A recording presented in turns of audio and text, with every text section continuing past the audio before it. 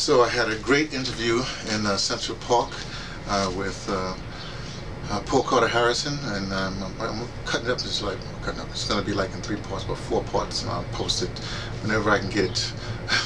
I'm at this ancient computer here, so it's difficult. It's difficult for me to really post real quick. So I have to do some adjustments. In fact, I have gone to the public library. I might go there in the morning and try to do stuff there, but it takes too long to download or whatever have you. Then I had this idea of going over to the National Black Theater and go to their office and ask them, can I do this transfer? But the guy there had a Windows Max or whatever have you, and somehow it's not compatible or whatever it is. Anyway, but while I was waiting for the thing to download, for him to do his thing, try to download it, he's going to send me a Dropbox later on maybe. Anyway, I got on my my device, my new device, my OnePlus 3 device, and because I do a Google Plus, so sometimes I watch. So there was a posting. Democracy Now! Had a great program on this morning. Shout out to Democracy Now! And Naomi Klein had said something on this panel they had. Juan Gonzalez was moderating the panel.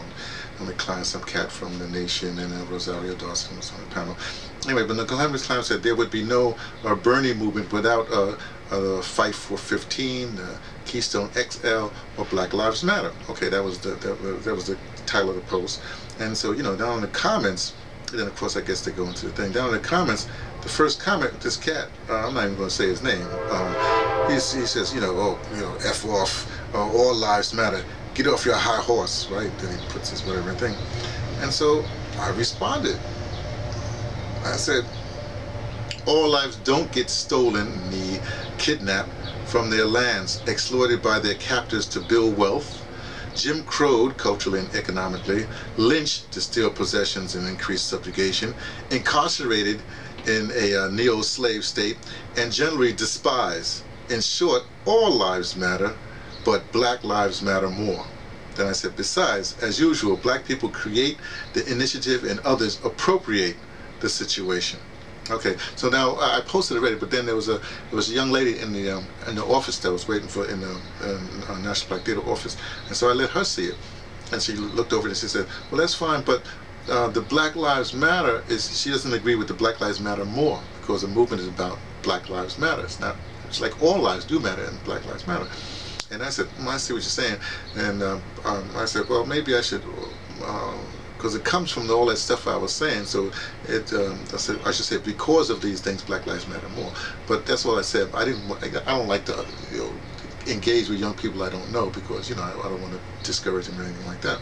But then I was thinking about this post, and I was going like, no, Black Lives Matter more. Well, forget it. Black Lives Matter, all lives matter, fine, but only Black lives need to get some reparations. That's the key. You see? And so, these movements can start or whatever, where they're going to, and everybody's going to do what they do, and they want to be kumbaya together, whatever, and that's fine with me.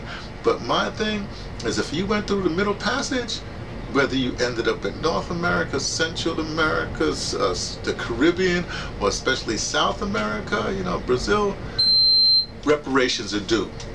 So, Black Lives Matter, all lives probably matter, but I'm saying, look, reparations is due. You stole, kidnapped, stole, murdered. Most of this lynchings was done to like black shop owners, whatever, to get their business. Now you got whole incarceration thing happening, and generally set upon. Now, of course, they go with all this thing about Black people killing each other, but I'm not worried about that. That's not my issue. My thing is like, well, we'll fix all that stuff. Now, reparations I seek has nothing to do with money. These are other kinds of things. They say, oh, free schooling, whatever it is. Hey, I'll deal with that, whatever. But we got to deal with the reparations. Nobody wants to talk about that. But Black people who went through the Middle Passage, I'm not talking about the people of the Barack Obama ilk. You know what I mean? These folks are due. All right? And until we get that thing straight, we're going to keep on doing what we do. That's it. That's a dispatch from me.